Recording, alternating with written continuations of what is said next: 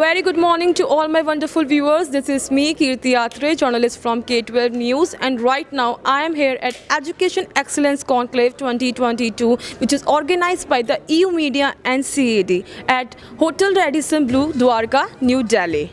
It is a wonderful day to start with and meet with some respected educationists and dignitaries of the year. Stay tuned. So right now I am with Ms. Vasavvi, who is the chairperson of ECDF. Hello ma'am. Hi.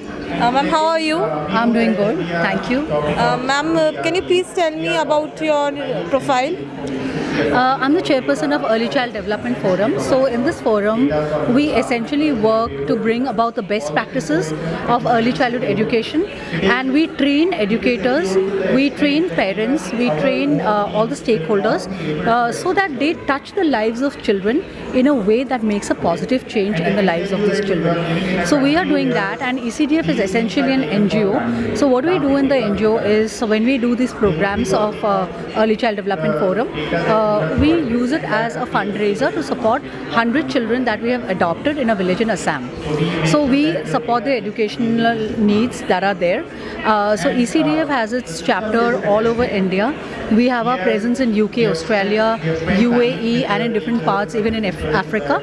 And we have been doing various programs, which are conferences, seminars, webinars, and all of that. Some of the programs are free, and some of them work as fundraisers to support these children that we are supporting. Okay, ma'am.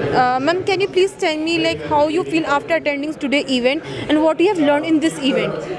Today's event is a really wonderful event. I must congratulate Gagandeep for this, for actually coming up with such a wonderful conference. And I feel that today there are a lot of takeaways from all the sessions that we've had. There are a lot of technical sessions also that we had, and then we had one panel session where I was a panelist. So it has been a lot of interaction, a lot of takeaways, and I feel these kind of events kind of help educators to stay in touch with what is the latest in the domain of education. Okay, ma'am. Any message you want to convey to the educators or the students?